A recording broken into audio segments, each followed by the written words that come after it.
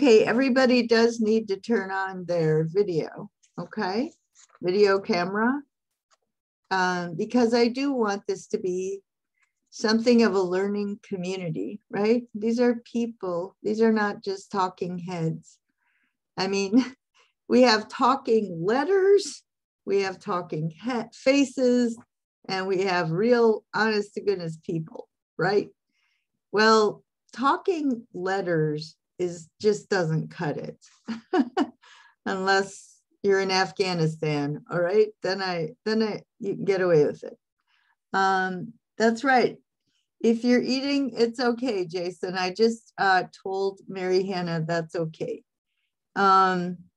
Because I have empathy with that. All right, is Trajan there? Okay, so we're gonna have a few other rules, right? If you don't turn your camera on and you don't say anything, that's an absence, right? If I can't see that you're there, it don't count. What about Lekesny? Can you turn on your camera?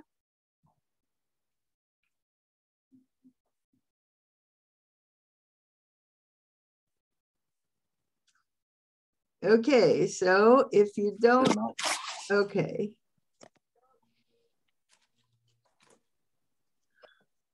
Oh dear. Okay, so I'm not much of an authoritarian person, but all I do is, okay, you don't get credit for coming. I do think, I'm going to ask those of you to remember, let me know via email when you finally remember how many times you've come. Those of you who are not here at the moment, I want you to send me an email saying how many classes have you actually come to? And then if there's some reason you couldn't make it, that's fine. But Daniel, I understand it's 4 a.m, but you still have to come, okay? Okay, let's see. So today we have 2 articles, and you are required to have bought the book, and that was a long time ago. If you recently joined the class, I did scan the first 2 chapters, but it's against the law for understandable reasons. You can't make any money if everybody just scans everything. So you must buy the book, and we do have readings from the book later in the semester, so you will need it. You will keep using it. All right, and it is not expensive, okay? All right, I will try to read your papers in the next couple days. I have 25 class hours, contact hours this week.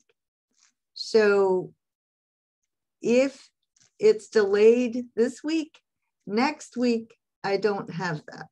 I only have 15 contact hours. So things will settle down a little bit. Okay, so Mary Hannah, what you got? I emailed you, but I never saw a place to turn in. Right. What happened was you have to scroll up further because I clearly forgot to put that assignment on the last time I taught the class, and I don't know how to insert an assignment. Okay. The only option it gives me is move to the top. And I don't think you'd want that way at the top. But that's a perfectly reasonable question. And, your grade is no lower. You didn't really have to hand it in till after today anyway. So it's under paper 1. What? It's under paper 1. Yep. Okay. I see it now. Sorry.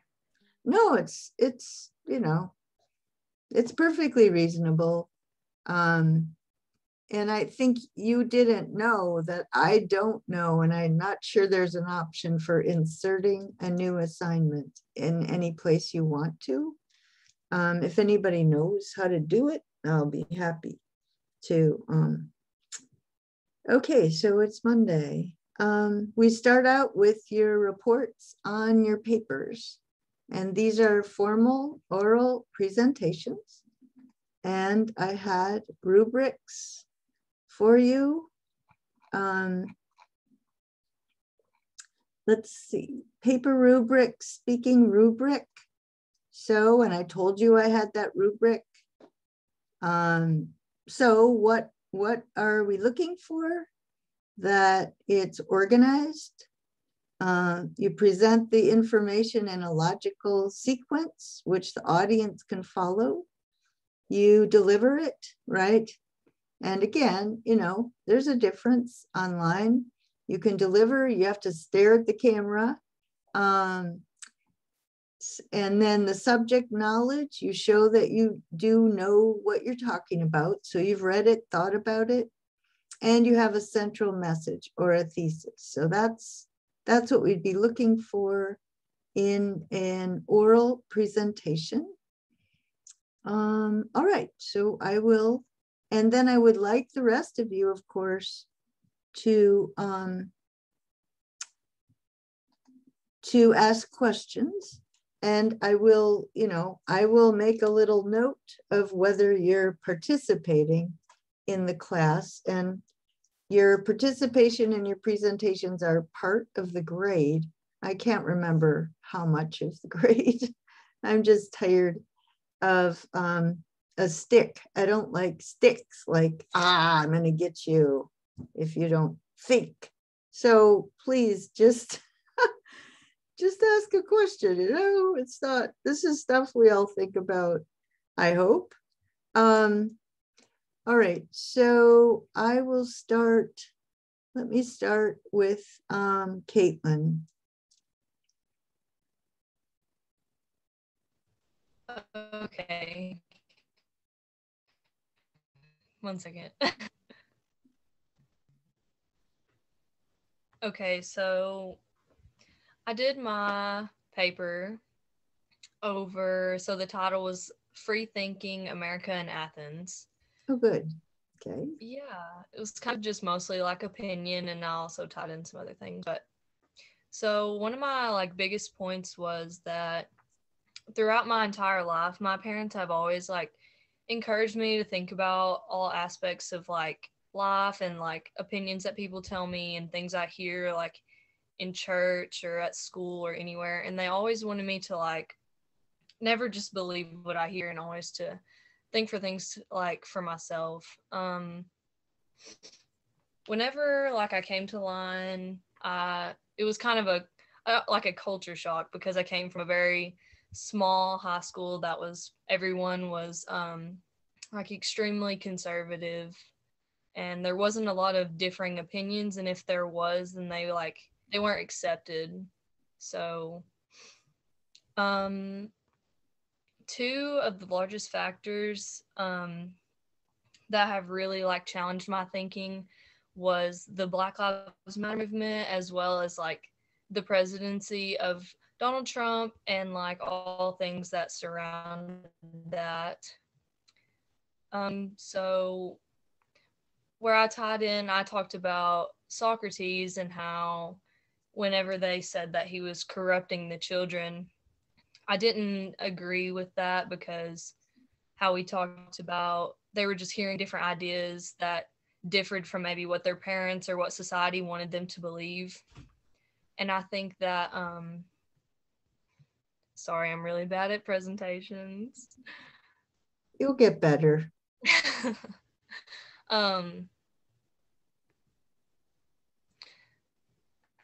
How like the not questioning what people tell you can lead to like authoritarian type government, and how it basically would just ruin a democracy like Athens. And I feel like I relate to Socrates in that way because I question people, and it doesn't matter like what party or anything.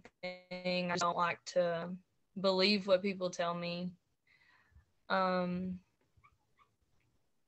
And I thought I said that specifically in like Southern America, I feel that children are not really encouraged to have an open mind, especially when they come from a small school like I did and go to like a diverse college. Let's see.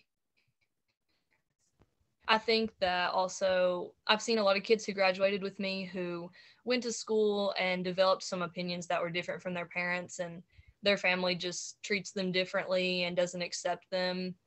And I think it's wrong to do that just because someone has a different opinion, not just saying from like a parent to kid standpoint, but just even like classmates and things. I think that as a person like in society, you should say like, if you're giving your opinion, like, this is my opinion, these are the reasons that back it up, you can agree with me or not, but like, just like state your stance, and then if they agree with you, good. If not, good. You just have to find the middle, that way that we can fix things and make things better. But yeah, so I guess that's it. Okay, people need to ask her questions now. Somebody, or a comment.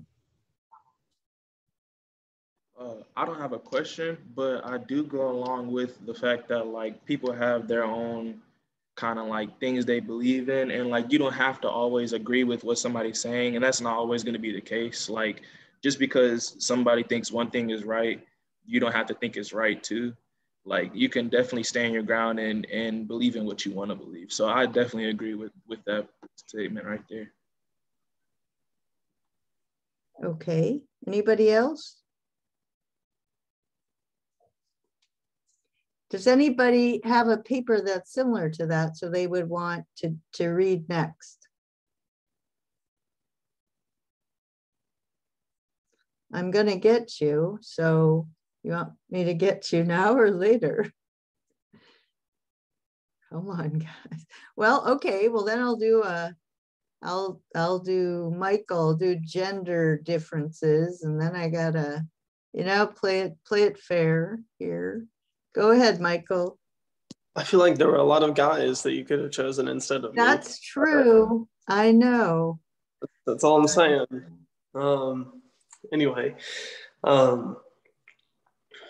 so my guess prompt, although I kind of veered a little bit, was the write a paper on whether you think coming to college or doing the reading and reflecting for this class is enabling you to gain more knowledge, et cetera, et cetera. It's a very long prompt, so I'm not going to read the whole thing. But one of the first things I did was, obviously we talk about what a liberal arts education is, but I did go to kind of like research that more in depth, well, not necessarily more, it was somewhat more in depth. And so I talked a little bit about, the some of the main goals of the liberal arts education. And one of the things that I found, which was one of the things I quoted, was that the aim of a liberal arts education is to produce a person who is virtuous and ethical. Because I feel like that's not one of the I guess the definitions that we typically hear. But I felt like that really went along with some of the stuff that we've been studying in terms of the class. I think that there was like a really big connection there with the readings we've been doing and being virtuous and ethical. And then I talked about how coming to college that we all experience some form of liberation in one way or another. And we discussed that in some of like the earlier days of class, how many of us, whether it be from like our friends or family or our parents, like we had some pretty like, not like stuck in stone ideas, but like very, cemented because of the people that we were around, and how coming to Lion, you're kind of able to think and change these different ideals that you've made, and how this is an example of freeing the mind, which I talked about within the word liberal.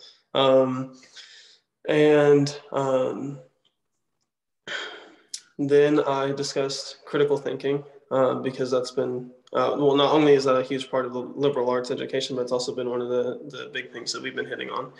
And so I discussed critical thinking in reference to some of Aristotle's virtues. So like, you know, dealing with, not dealing with patience or tempers or bravery, and how, you know, using critical thinking helps us to maintain staying in like the means of some of these different values, which again, one of the things we discussed in class, not a whole lot, but what was the idea of staying in the means. And actually Caitlin mentioned something at the very end of her talk about the means, and I don't even know if she meant to, but it was interesting. So I talked about how these like means that Aristotle discusses are kind of put forth as a sort of gold standard, and how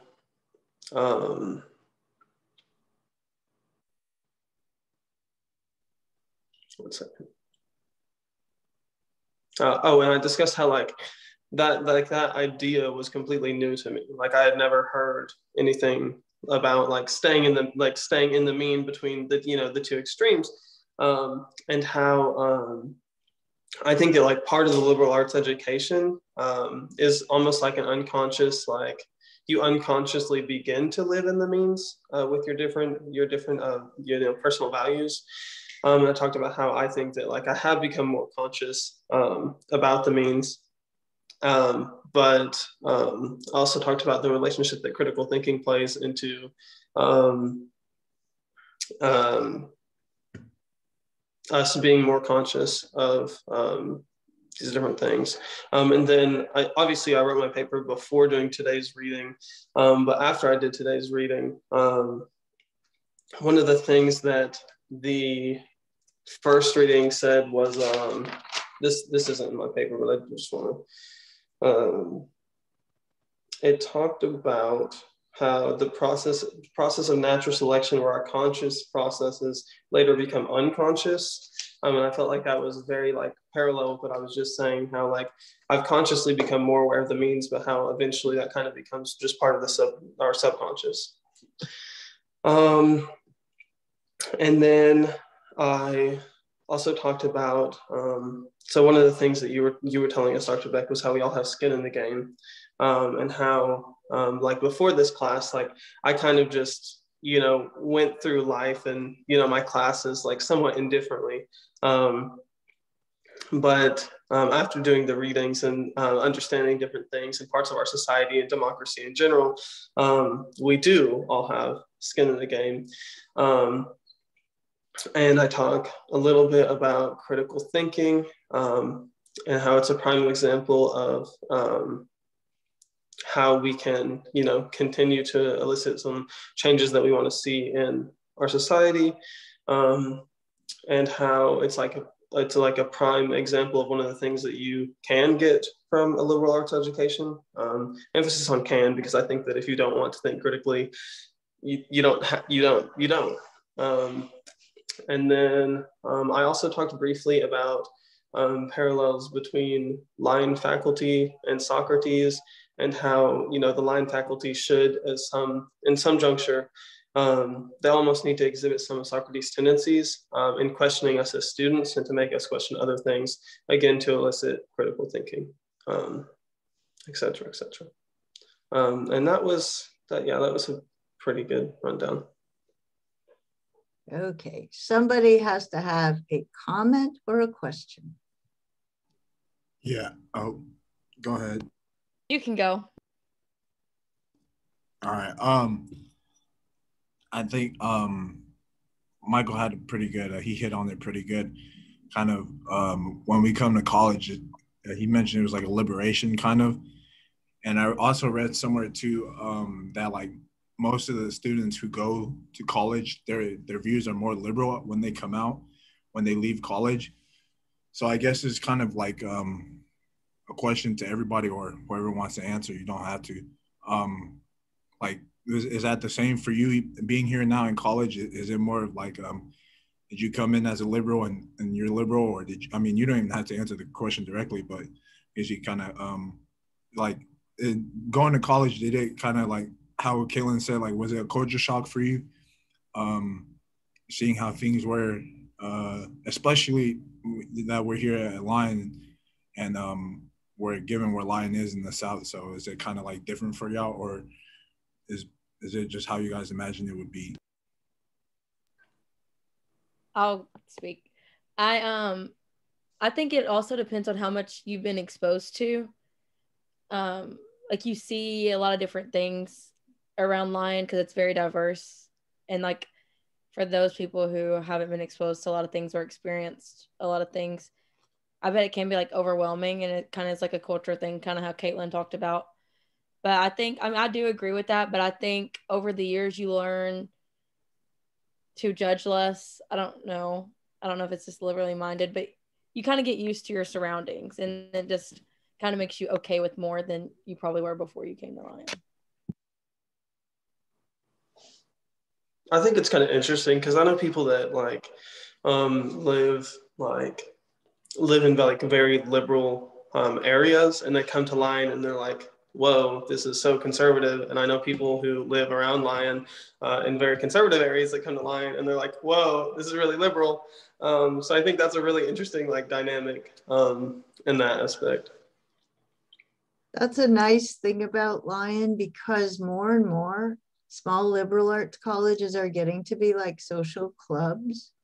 Okay. And they really highly ranked schools don't have the diversity that Lion has. Lion really does have a lot of diversity compared to most liberal arts schools. So that's a great gift. And part of that was when we started getting more athletes, because they get recruited from like California and Hawaii and Chicago. And I had a student who had 2 uncles that were in the Black Panthers, right? And so he's in a discussion group with a girl from Cave City. And, you know, like that's really a dream liberal arts school, right? So whatever else you might think of Lion, really statistically, that is one of its great treasures that will never be in the advertisements, right? They're not going to say that because somehow that doesn't sell, even though it's the substance of the school. Yeah, well, whatever. Okay. It's all about whether you can get a job or whatever. But I hope you treasure that, and I hope you realize there are not that many.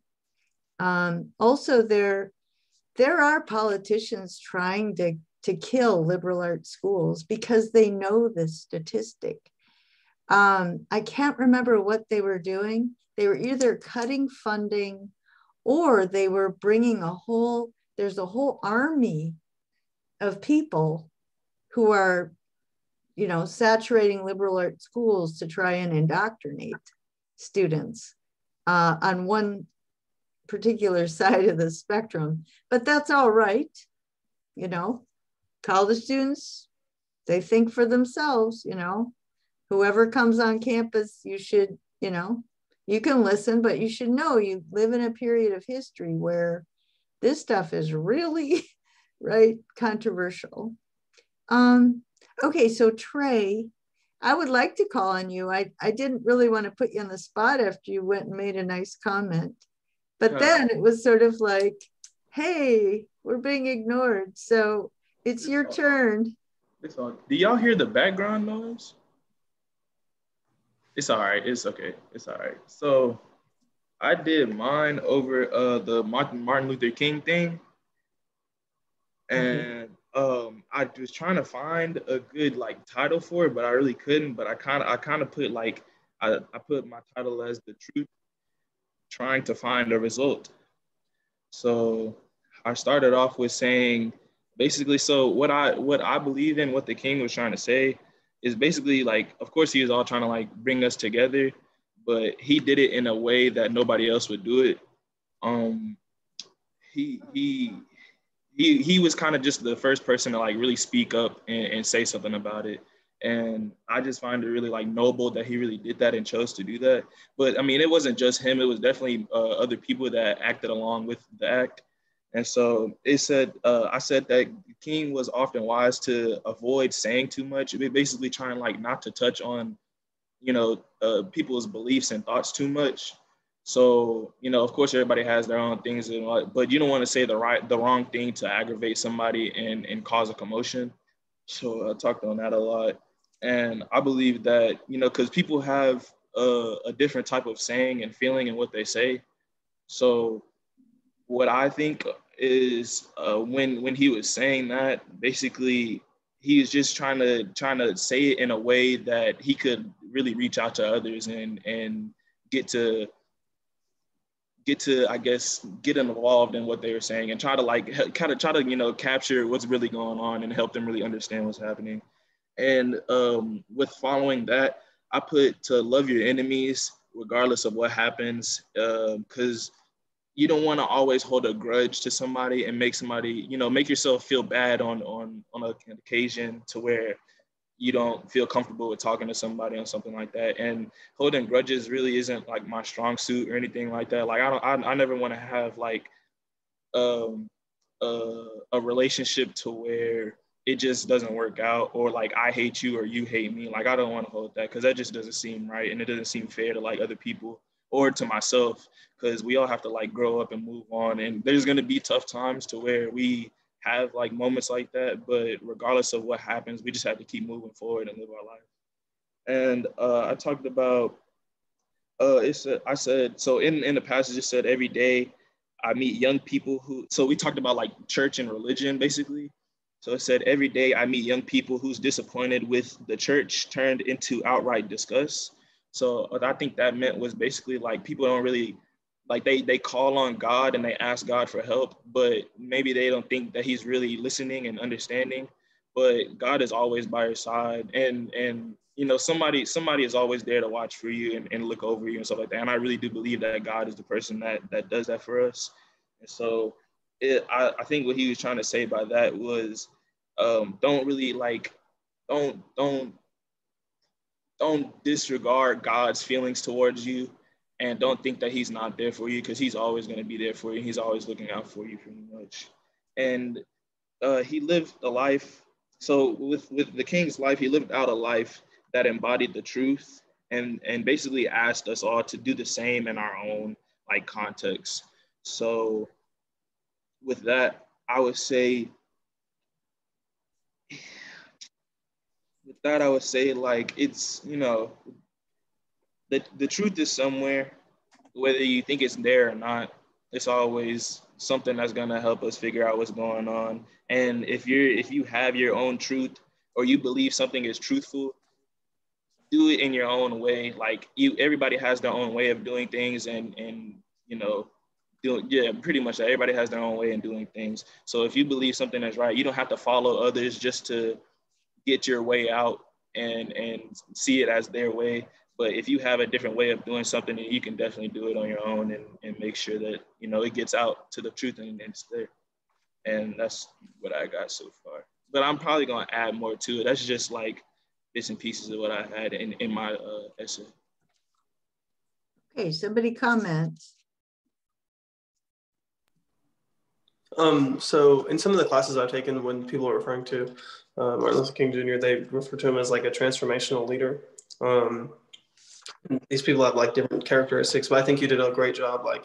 Like you explained the ways in which Martin Luther King Jr. exhibited the ideals of a transformational leader. So I thought that was really interesting. Not interesting, but good. Anybody else? Yeah, kind of glad that Trey brought up the whole grudge thing. I think that's one thing I think people, we as people in the whole in the society as well, and we tend to hold on to things that are like trivial, things we shouldn't be holding on to, and things that we should let go, because like there's what we call like rent free. Like you worrying about what somebody else is doing is like kind of like a waste of your time and your energy, and what you could be putting forth into something else. It's like you wake up every day and you're wondering, oh, I wonder what this person's doing. I don't like this person so much. I wonder what they're like. You're so worried and so infatuated what they're doing. Like you could put that stuff like into doing something else. Maybe I don't know, reading a book, going out with some family, working out. Bettering yourself. And I think I'm glad that Trey brought that out, because that's something I think like we as a as people as a society as a whole could work on is like grudges and just holding on to like little things that are trivial and like being petty kind of thing, I guess you could say. So I'm glad he brought that up. Remember, that was one of Aristotle's virtues. It was two. That's my job, right? In relation to anger, not getting too angry, not angry enough. If you don't get angry enough and you hold a grudge, then you overreact, right? So that's one of the virtues. And the other one was sociability. Don't be petty. Remember that? So I just feel like that's my job, is to show you that the things that you normally talk about are actually patterns, right? And then, so with Trey, I think it was just a 1-page, was it my little speech that I gave at Lion? So those are also patterns, right? He got fed up with institutionalized religion because it had turned into a social club, right? And he was Socratic. Remember, he referred to Socrates, who made people uncomfortable. So, I mean, that's why I just picked those quotes.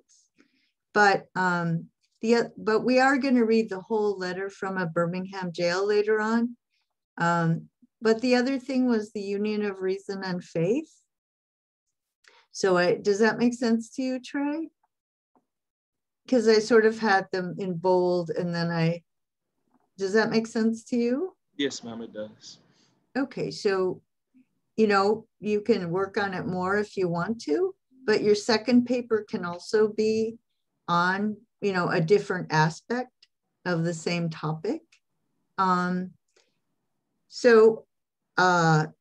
Lewis, I'm sure, Trey, you've heard of John, that John Lewis, and he died. I don't know. I didn't know that much about him, but he had gotten beaten 60 times in demonstrations. And I did watch like a 50-minute thing about him. My father marched, in Selma, but not that day that they all got beaten. It was after that Martin Luther King called for a ministers' march. So then it was all ministers, because the idea was this violates God, right? People disagree on God's will. Does that make sense, Trey?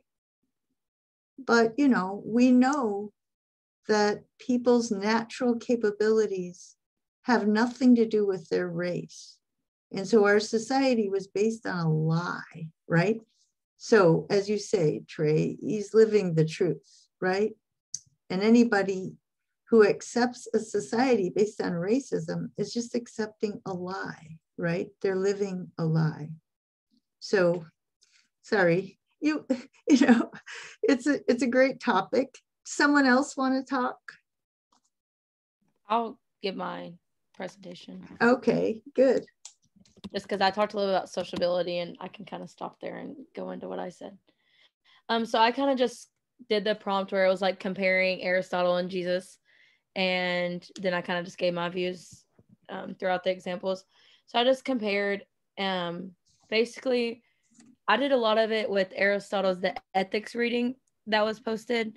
It wasn't the easiest to understand, but I did spend a lot of time trying to break that one down to some things that I could understand. And I compared it with a lot with the Bible. I mean, obviously that's, to me, basically a story of Jesus' journey and life lessons and whatnot. So I think they both had about the same end goal, just to encourage humans to become better people. And that's just kind of to live like they wanted to direct how humans live for the better.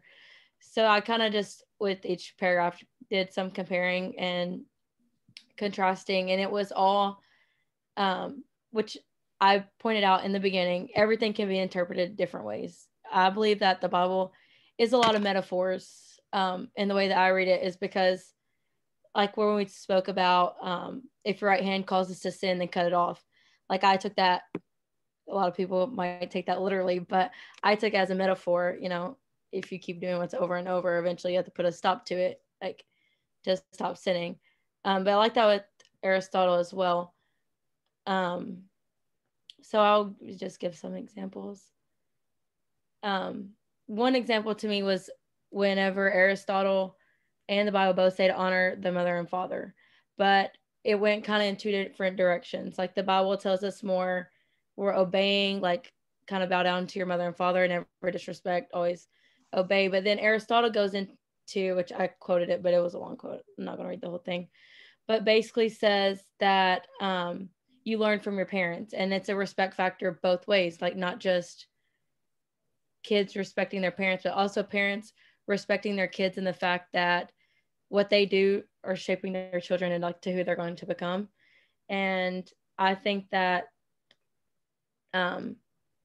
listening and learning is how Aristotle like knew with reason that that's how most people learn and kind of adapt their own to their own virtue. I also thought it was really easy to compare because Aristotle seemed to believe in God, but he takes God's meaning and mixes it with knowledge and reason. He did state, and I'll read this one song, the highest things are the eternal things, the chain of being in God, and the highest part of the mind is that which knows unchanging things. So when I first read this, all I could think about was like history, like the lessons that we learn. And I took that as like the chain of being. And I don't know if that's exactly correct, but that's kind of how I read it and ran with it. So comparing to America, I remember being in history class in like second grade. And one of the main reasons that we learn about history is for it to, so it doesn't repeat itself. So we don't keep making the same mistakes over and over. And I feel like that's kind of where Aristotle was going with this. I have no idea what that noise was, if you heard that. But I thought that was really important because that basically explains where Aristotle got his virtue from, or like what it meant. And so going into sociability, however you say it, because I thought that was very important. It was one of his virtues. So he stated that sociability is putting up with minor injustices and slights for the sake of overall well-being. And I kind of thought that was different from the Bible. And if you want to compare Socrates, or I always say it wrong, but so what they did was like they weren't scared to be different. They weren't scared to speak out for, you know, what they thought was right or what they believed in, even though if it pushed people away from them. And I thought that was very unique because Aristotle was more of, I felt like wanting to fit in, and it was more of making peace with people instead of, you know, pushing people's buttons because to push a difference that they believed in. So I also thought that virtue and religion can both be brought about to each human in their own way, and it's very unique. So many Christians speak about their testimonies, and it's basically like, to me, I think that that's like the moment when they fully and faithfully accept God as their Lord and Savior. And so Aristotle says that virtue is connected with some aspect of human life. So each virtue, like your own virtue, might be different because of your life experiences or what you've seen. So it's kind of like not just your belief, but your way of life, like Christianity and what you believe in, like through God. It all is brought about in your own unique way.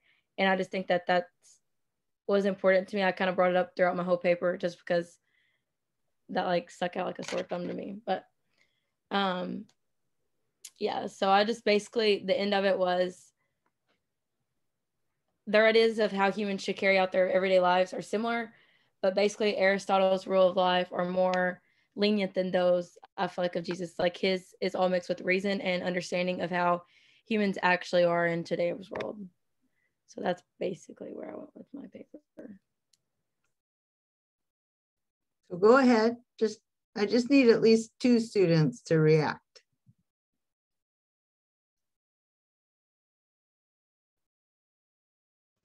I can go, but I don't organize my thoughts very well. So, but I liked how you compared what Aristotle said about how there should be like a mutual respect between like the parents and children rather than what Jesus says is like obey your parents. Like I feel like in reality, like at least today's world, it's hard to just obey parents because there's so many like bad parents.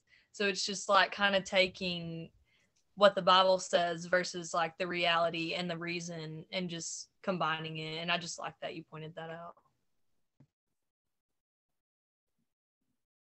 Anybody else? I actually had the same thought that Caitlin had, but I kind of took it another direction. And like when I was growing up, like people are always constantly like respect your elders, you know, like respect anyone that's older than you.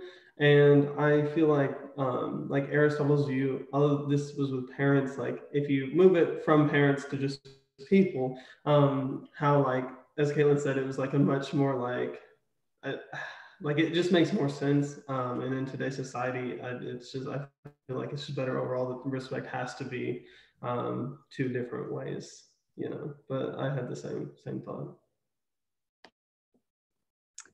Okay, well, another issue with parenting is you can't get away with do as I say, not as I do, right? You have to model it, right? And you have to want to be good, right? You can't say, respect your brother. You see, I'm respecting, it's just, that's not character development, right? That's actually a corrupting influence, because the implication is you would never want to do this, right? So it's almost worse than not bringing it up. But actually, the honor your parents is in the Old Testament. There actually is a quote where Jesus says, I haven't come to bring peace, but a sword. I will set parents against their children. If your parents don't love God, you have to love God more than you love your parents. So again, I always hesitate on those things because I know about biblical scholarship, and I know each book was written by somebody with a different agenda. And, like Mr. Buby would be able to elaborate on that. But, the Sermon on the Mount is pretty standard. And I know that it's pretty accepted as something Jesus actually said, right? But I have come to bring, not peace, but that one I think is more iffy. But the reason it's in there, somebody decided to put it in there, is that sometimes your parents are wrong, right? And so that is a problem. And it would make sense that Jesus would say, not blind obedience, because he's not blindly obedient to the Old Testament, right? He's not blindly obedient to the religious authorities. That's why he got in trouble with them. So he's not advocating blind obedience, right? But let's see, the other things I wanted to bring up was, another thing is toward the end of that reading, Mary Hannah, it did talk about class, right? Aristotle is really concerned with a strong middle class. You can't have a democracy without a strong. And he talks about children these days are being raised really poorly because some of them don't have enough money, and all they learn about is being obedient. They don't learn how to govern. And whereas rich kids are born governing, ruling without any legitimate reason, and they don't learn to obey. And so that's a really nice quote. Do you remember that? It was toward the end. You might have gotten worn out by then. Yes, ma'am. I do remember reading that. He spoke a lot about education though throughout. Right. So I mean, I encourage the rest of you I realize it was tough and all that, but especially toward the end, that long quote, because a huge issue in our country is ever since 1980, the middle class has been shrinking. And I was just listening to public radio, another big podcast about it. There's just a lot of stuff coming up about it because it really does disrupt societies, like Aristotle says. And there isn't an easy fix out of this, because we are competing with developing countries for manufacturing jobs, right? Do we really want to pay our workers 50 cents an hour like the Chinese do, right? And on the other hand, we have robotics, and then we have the gig economy. We have contract workers. Huge percentage of the workforce is contract worker. They have no benefits. They end up getting below a minimum wage by the time they, it's agonizing. But in your life, you're going to have to become part of that debate, right? because it is just going to be everywhere in the culture. And all my job is just to say, you know what? 2,500 years we've understood this, right? This is an old problem. And that's why Mary Hannah, with the chain of being, he meant natural things because they occur according to a more order and pattern. But he also thought there were patterns in human affairs, but they're less precise because people have the power of choice and they can do things that are really stupid, right? Like a robin would never fail to make a decent nest. But if you look at the average college students, they foul their nest, you know, I mean, they don't make a very good nest.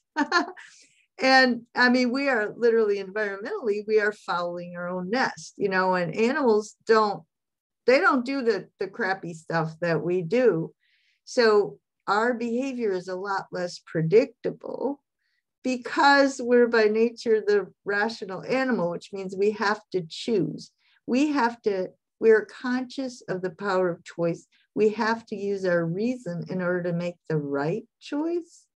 So it's because we're by nature rational that we do all these really stupid, irrational things. Does that make sense, guys? So you have to, you have to have reasons. You have to know why. All right. So the other thing is that the disciples spoke out, right? Jesus spoke out, got in trouble like Socrates, and Aristotle is more into sociability and all that. Yeah, I think he might also say, though, if it gets bad enough, right? Because everything is a judgment call. So he did say you shouldn't change the laws too much or too often, or people just lose all disrespect. But if it gets bad enough, right? But only if it gets bad enough. And so that is right. I think you're right about that. Does that make sense? That Jesus, he confronted the Sadducees and the Pharisees. That's kind of like his whole mission was doing that. I mean, I don't think he set out to, they were just so corrupt that he felt like that was his mission. So he was always getting himself into trouble, right? Yeah, I feel like Aristotle, it was like a bunch of gray area. Like there was like, yeah, this is good until it's too much, then it's not. But if in this case, it's okay. And it was just like a lot of what ifs, I felt like. So yeah, that was fun to interpret everything. Okay, good. Who else? Who do we have left? We have Jason or I can't remember his name. Mr. October. Okay, Jason, you got something?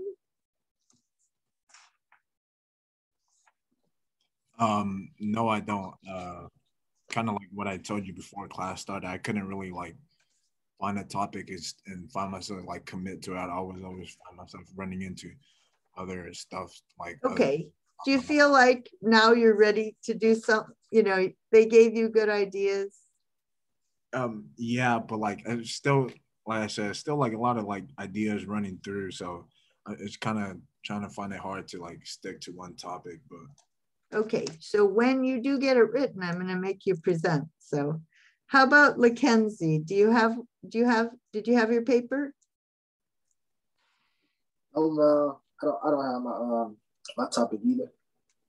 Okay, so again, I'm going to hold your feet to the fire. You'll have to present in a day or two. All right, and I hope the people who didn't make it to class who are listening will get ideas, right? I also hope you sort of understand that the class is supposed to be a conversation. And so, yeah, I hope you don't feel that I'm too controlling, right? I don't really want to control the situation. So go ahead and raise your hand or take your turn as much as you can, try to make it comfortable. So the next thing we have is Mr. Nuland, the biology of the spirit. And I will show some of the quotes. I had another handout with more quotes, and I cannot for the life of me find it.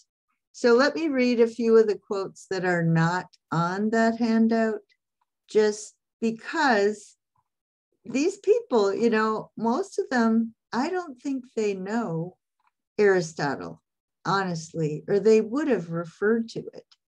It's just really unfortunate that what they did finally decide is true after a lot of soul searching and experience, whatever. Well, you know what? That's what Aristotle said.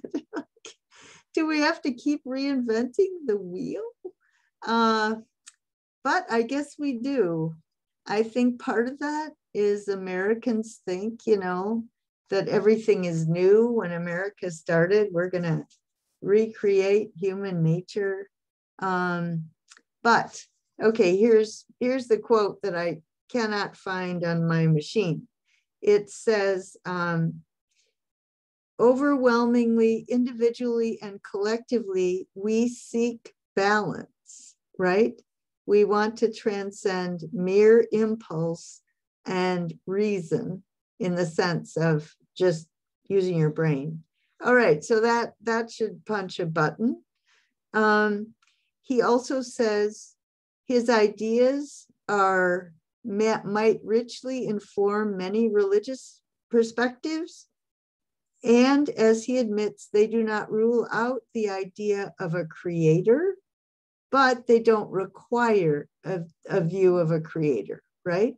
So this is a main theme of the class, is that this is indifferent to atheist, agnostic, or any kind of religious view of a creator, or Hindu or Buddhist. So Mr. Nuland's view is compatible with that. Another issue he brings up is his childhood struggle with guilt and obsessive thinking. So I've had a number of students who really identify with that. In his case, it was Orthodox Judaism, but I've had other students who were raised very strict Muslim who read this article, you know, and it punched their buttons. So there is that difference between an authoritarian way to raise your kids and a much more humanistic way. And the humanistic way doesn't have to be self-indulgent, right? It's just focusing on internalizing. You want your kid to want to be virtuous. So when they go to college and they have all this choice, they'll basically make good choices. Oh yes, he says that if you have a sense of oneself as a good person whose life isn't sacrificed for others, but is based around community, and a person who loves giving one a sense of self, as your life is based around community and love. This gives you a sense of self that's the greatest pleasure anybody can have. We say virtue is its own reward. So again, Aristotle would agree with that, right? There's no gap between selfishness and other regarding, right? You develop yourself in relationship to other people. And as you help them flourish, you are flourishing. Like there's no separation. Let's see. And then he emphasized being kind and neurosis. And the relation between science and religion is not a debate, but a conversation. Each one saying, you're here to stay, I'm here to stay. So let's find out how our relationship can benefit the world. He refers to Maimonides and Aquinas and Averroes. So Maimonides was Jewish, who united reason and faith with Aristotle's virtues. Aquinas was Catholic, but he also united the view with Aristotle. And Averroes was Muslim, but he also united his view with Aristotle. He wrote a commentary on Aristotle. So those were the additional quotes. And I think all of you have these quotes. So it combines evolution, right? It really unites science and religion. So I want to have each of you give a reaction. So maybe I'll start. Lekesny, did you have a reaction to this?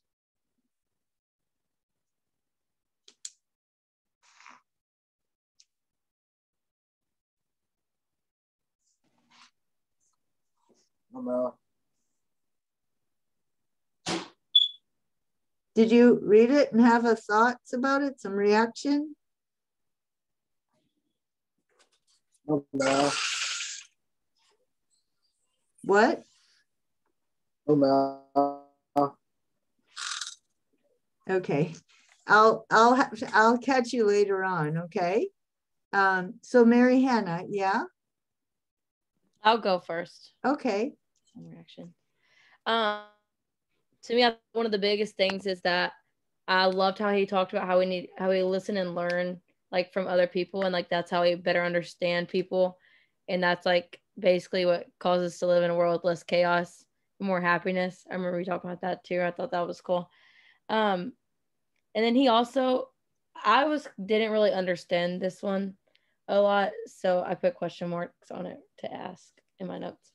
So when we're talking about revenge, I remember, I don't know if it was you said it because I read along as I listen, but it says when using science, it can justify why it's okay to have a society that feeds into like earthly things, or why it justifies why you turn to Jesus. I think you might have said that. I think that's the second article. The second article is on revenge and forgiveness. Yeah, but hold that thought, right? We'll get there. Okay. Well, I'll just stop because I think the rest might be on the other one too. So I'll stop. Oh, okay. Anybody else want to volunteer? Okay, Michael, go ahead. Okay, so one, I didn't realize that we were supposed to note on the quotes that you had taken out. So I was just like taking out quotes left and right for myself. That's fine. You know, it's just like you can always pick your own paper topic. You can, I want you to tell me what's on your mind. It's just that so many students are just way too lost. So I do pick out the ones that are the fallback ones. So go ahead. Right. So one of the continual things they talked about was how let's see, we have an awareness of the closeness of chaos. That was one of the things that I pulled out, and he talks a lot about how getting close to chaos and how that's kind of like a driving factor in us keeping our stability, keeping our equilibrium. But then one of the things he also says, he talks about is the butterfly and the flame, and how we tempt ourselves with evil, destruction, and to some extent we succumb to those things. And you were talking about patterns, and I feel like this is one of the things in the Bible is when they're the forbidden fruit, and we do, they did succumb to that, and I feel like that's an example of one of the patterns you were discussing. And then I had I had a lot of stuff, but I had one more thing that kind of went with the patterns, and that was he made a statement. He was referring to his I think one of his books, and his grandmother, and talking about his grandmother and her death, her slow walk to death. And he made a statement: the more personal you are willing to be, the more universal you are. And again, I felt like that went along with the patterns you were referring to, because when they were talking about the more universal, it was how other people, one person sent him a letter and said something like, your grandma is my grandma. She just lived at a different time, in a different place, and a different this and that, and how that also kind of coexists with this idea of just patterns over and over again. Any comments?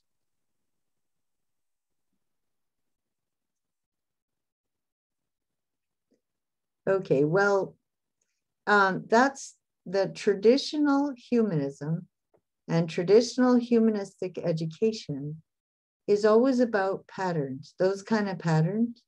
And they assume we do have a common humanity. So they assume that fear drives people, right? People are afraid, and they are aware that they're vulnerable, which means we're close to chaos, right?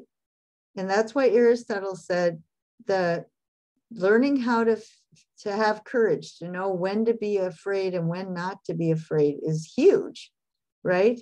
And politicians will punch buttons to get votes, right? And that's really important, not to fear too much or too little.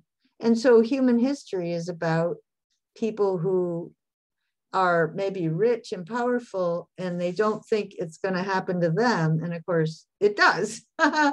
Like in Russia, the, War and Peace, Napoleon is coming, and in Moscow, they're just totally oblivious to what's going on. So there's always they weren't afraid enough. And then other times somebody is too afraid, and they allow their country to get taken over by an authoritarian because they were afraid of stuff they shouldn't have been afraid of, right?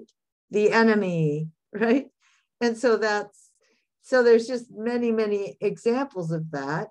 And I think what he's getting to is that it gets in your body chemistry, right? And so our thoughts about what to fear and what not to fear affects our body chemistry. And then our body chemistry can affect our thoughts because it's this synchronistic effect. But also we are social and political by nature. Remember, those social and political virtues are part of our flourishing. So we can get caught up in a spirit of the times, right? Where everybody's afraid, and you have to really resist being afraid if it's really an overreaction, a phobia, or everybody's oblivious. Like for Socrates, the Athenians were way too oblivious, right? They thought, well, can't happen to us. He's trying to go, right? He's trying to get them to wake up, and they didn't. So they didn't think they could lose the war because they're Athens, but they did. So, so there's that. And then the other thing is, again, we destabilize our societies every time we sort of get fascinated with evil. And so, college students do that. Like they go to a party. Well, okay, go to a party. Then they drink, right? Oh, okay, it's not going to happen to me, right? Then they, leave the party with a member of the opposite sex, and yeah, you read about this stuff. It's not going to happen to me. Well, you know what? It does, right? They are playing with fire when they do that. Does that make sense? I mean, to go to a party and to drink too much, and then to get connected to a person of the opposite sex, if you're heterosexual, if you're some other thing on this, whatever, that's just playing with fire. And I don't boss my kids around, but I did tell them 85% of rapes are somebody you know and there's alcohol involved. So do not do that, right? Don't go drinking and end up in a room with someone of the opposite sex, right? Because it can happen to you. But you all understand that, guys, right? Nobody in my classes plays with fire, but these other students do, right? And it's really a stupid thing to do. That's another one of those patterns, right, Michael? All right, so anybody want to volunteer to go next? Good, Trey. So going along with kind of when we were talking about sometimes we're afraid or whatever, like with politics and stuff like that. So I kind of had like a thing with me when we were like doing the election and stuff last year or whatever. My mom really wanted me to vote, but she had so I didn't really want to vote because I was afraid on making the wrong decision on who voting for. Like, and then I don't really be keeping up with politics and stuff like that anyways on how it goes and stuff. Cause to me, I really just to me, I see it as whatever happens, happens. But like, I hope and pray for the best that like somebody good is going to be elected. So she was just kind of like, she was really like trying to force me. She was like, you need to go up there and vote for this person, this, that, this, that. And then I was just like, I don't really want to because I just don't want to make the wrong decision and put, jeopardize like my vote, jeopardize what's going on and stuff like that. So I was just talking about that with like being afraid and stuff like that with like politics and stuff. And then I heard talking about, and the thing is like we seek balance. So I believe that somewhere along the way, everybody wants peace and to be, treated as equals and stuff like that, and just have everybody live their own life, not worrying about what's going on and how things are going to end up, or if we're going to be in any hurt, harm, or danger. So I do believe that we do seek peace. And then along with like what MH said when she said listen and learn from other people, I do agree with that 100%. But to a certain extent, because somebody could be trying to, prey on your downfall and kind of like tell you the wrong things and put you in a situation where you don't really want to be in. But I do believe that people out there are trying to give you the right advice and lead you into the right direction and stuff like that. And yeah. Okay. Comments, questions?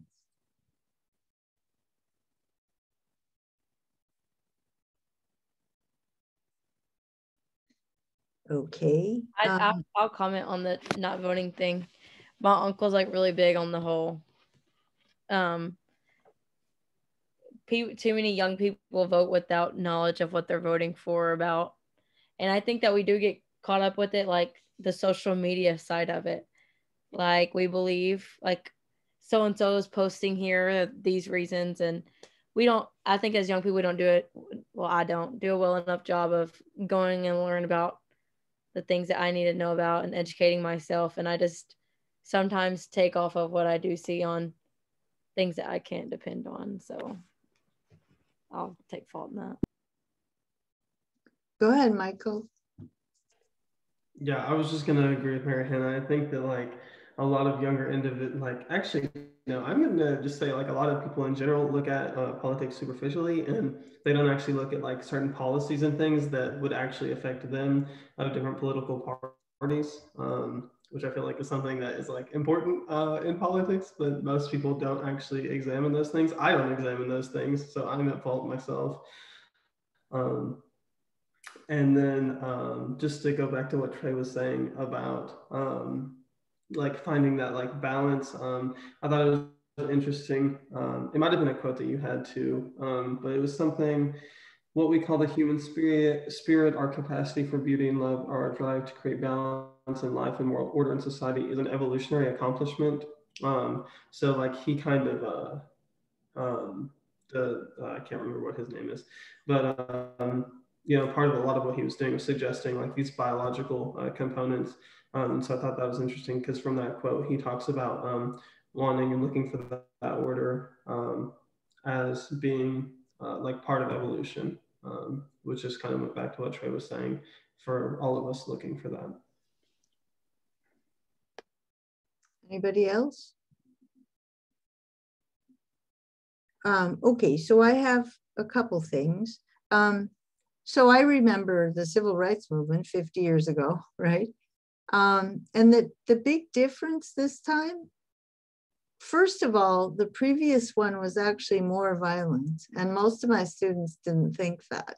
They thought, oh, Martin Luther King, that was peaceful. But this time, oh, they're really violent. That's not true. This one was there was less violence percentage-wise than there was back then. But of course, you don't remember that, right? History gets scrubbed. It gets whitewashed and, sort of bleached out. But Martin Luther King had people on both sides, people saying you're not aggressive enough and people saying you're too aggressive, right? But here's what I here's an idea about when you decide to vote that nobody else is going to tell you. What do I vote on the basis of? First of all, each party since 1980, whether it has increased the middle class, whether its policies increase the middle class, because that's what I care about, right? That doesn't have to be what you care about. The next thing, though, is his cabinet. The president appoints the heads of each cabinet, right? You need to find out what those organizations are. My daughter and son-in-law work for one of them. So Department of Labor, Health and Human Services, Environmental Protection, Judiciary, the Energy, Department of Defense, Secretary of State. I want you to go. This is what I think you should vote on. You find out what they do. You find out if you think that's worth doing. Because I know you guys, Washington, get rid of them. Well, you know what? You don't even know what they do, right? And so if you start asking, do you think there should be some minimum wage, like something below which an employer can't go, right? And most students say, well, yeah, there should be some, right? Should there be safety laws about your employer cannot put you in a dangerous situation? Should there be laws about that? And if you think there should, who's going to enforce the laws? That's what those departments are, as a matter of fact, right? So, I mean, if you literally go through what they do, you might agree that you think we need it, right? But you might not, right? You just have to envision what a world would be like, what our society would be like. No minimum wage, no safety protections, no health insurance, no public education, no public transportation, no public parks, no unemployment, no retraining for unemployed people, no retraining for returning veterans, no. Okay, if you start looking at what they're doing, and then you say, well, how much is it worth? How much are you willing to pay for everybody to have those safety nets, right? And you'll find out it's like $35, okay? Then there's a National Endowment for the Humanities. And this is where people like me can go in the summer and link with other classical scholars and spend 6 weeks, 8 weeks talking about humanities, so we're better humanities teachers. They meet for talking about histories that haven't yet been written. And so they can meet together, pool their resources, start writing books about various minorities, marginalized peoples. You can start writing histories about them, right? There's, there's some programs for that. There's programs for bringing kids in the ghetto to go to the symphony or to go to the theater, or bringing in puppeteers or playwrights or artists or musicians into the schools, right? So that poor kids get invested in the culture, right? We care about you. We want you to be interested in all this stuff, right? How much do you think it would be worth it per person to have humanities programs? How much should you be willing to pay? It'd be free. Well, I mean, the taxpayers have to pay, right? It's free for the people but it costs money to have the program, right? How much you'd be willing to for a humanities program? National Endowment for the Humanities. All right, you guys, is it worth 80 cents to you? 80 cents. My tax money, right? What about artists who don't have to be corrupted by a profit motive? They don't have to kiss up to people and not say what they really think because they're getting funded by the government. You think that's important? Just to have some artists? I mean, For every artist that applies, you know, only about 1 in 40 get a grant. You think there ought to be grants? Okay. Is it worth 40 cents? Okay, but we need a strong military. I understand that, right? I'm not against a strong military. How much is it worth it to you? How much do you guys pay per person for our military? You guys know? Take a guess.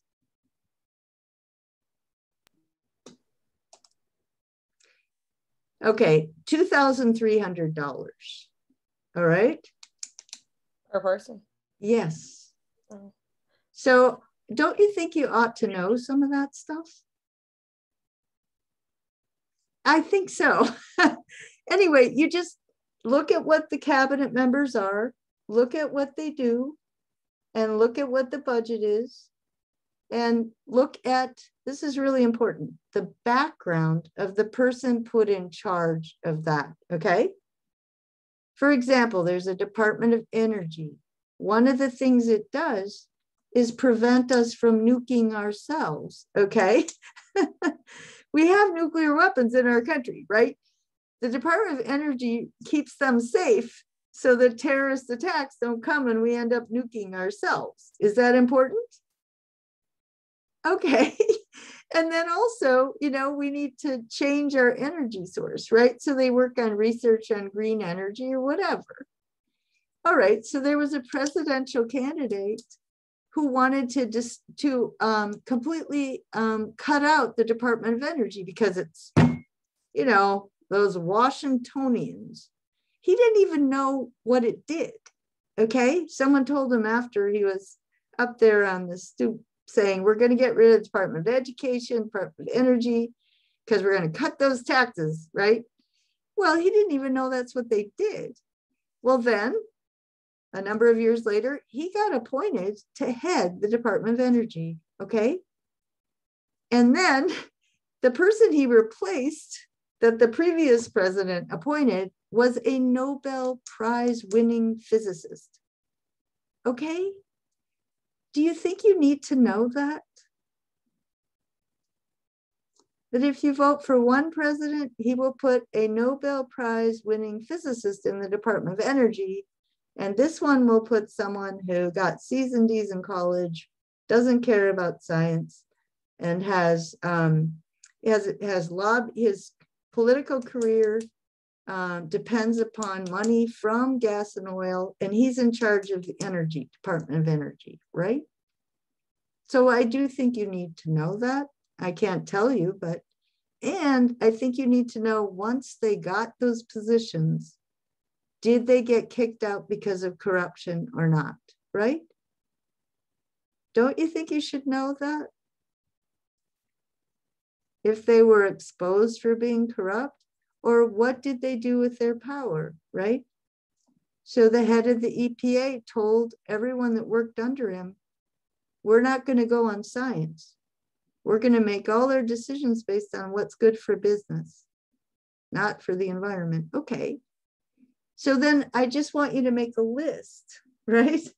And so I wish you would consider that in your list of the things you think about when you decide how to vote. That's what I do, right? So at least I'm saying you could think about this.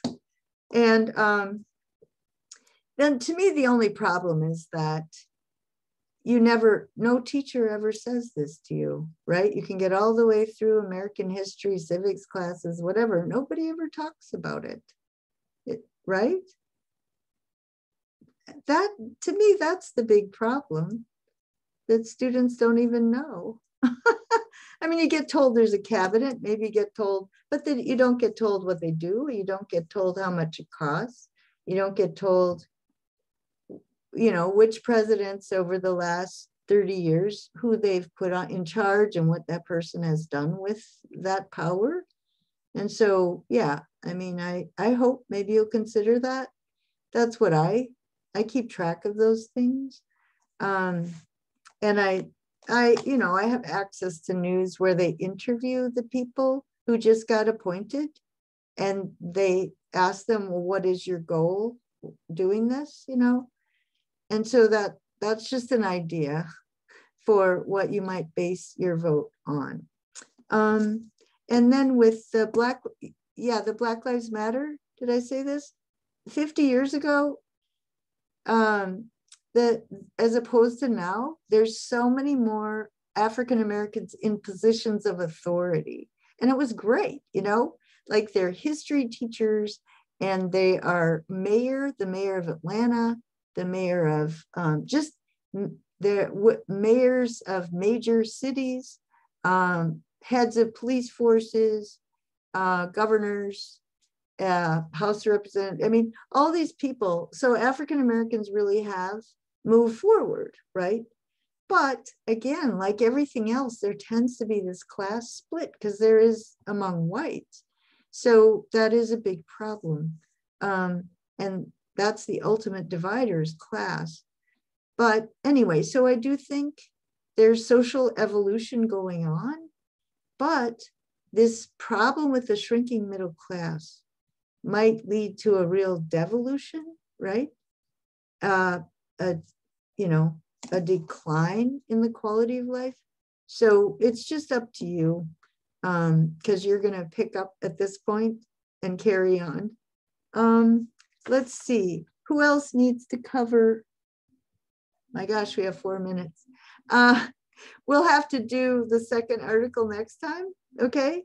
But we will keep on the same train because I think we can cover 3 articles next time because we don't have the papers at the beginning.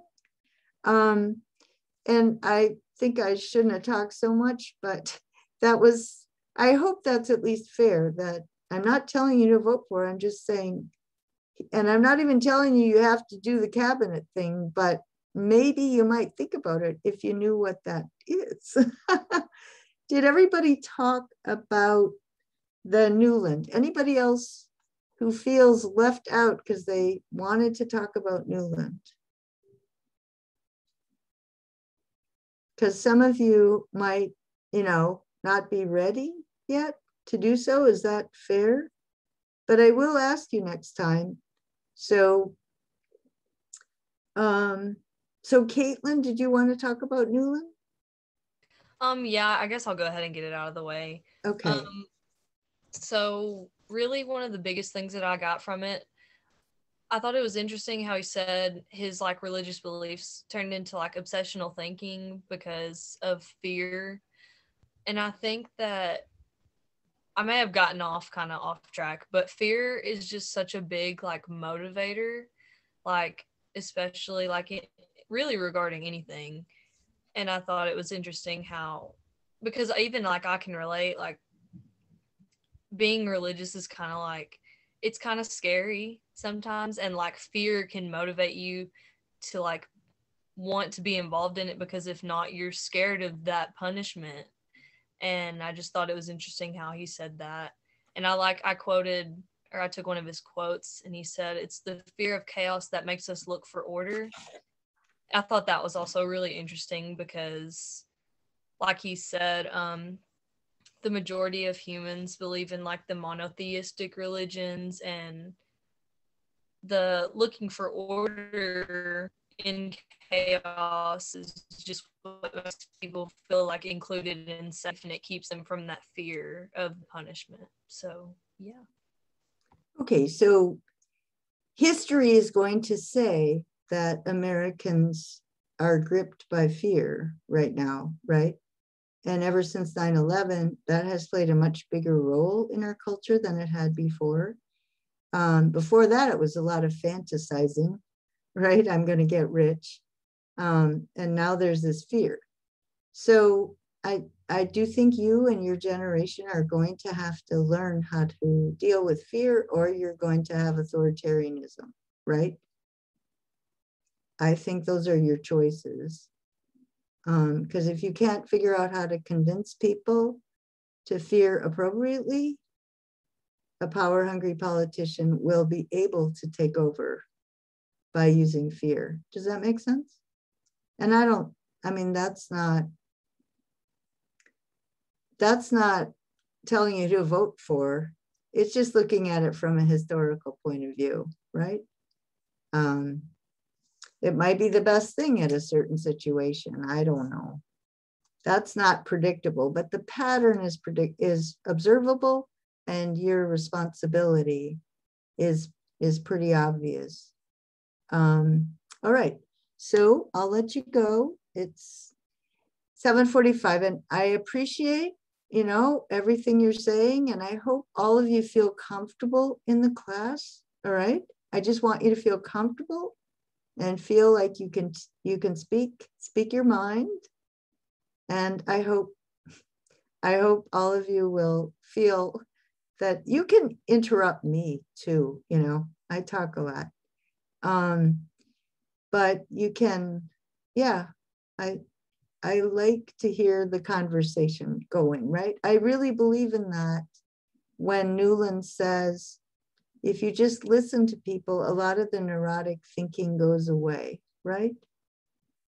And Lion really is structured that way.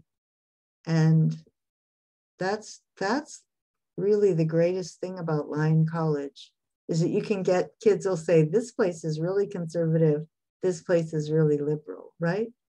That just means you have a good place. Okay? Okay. So bravo to you. You deserve a shout out to the students. And I'll see you tomorrow. Bye-bye.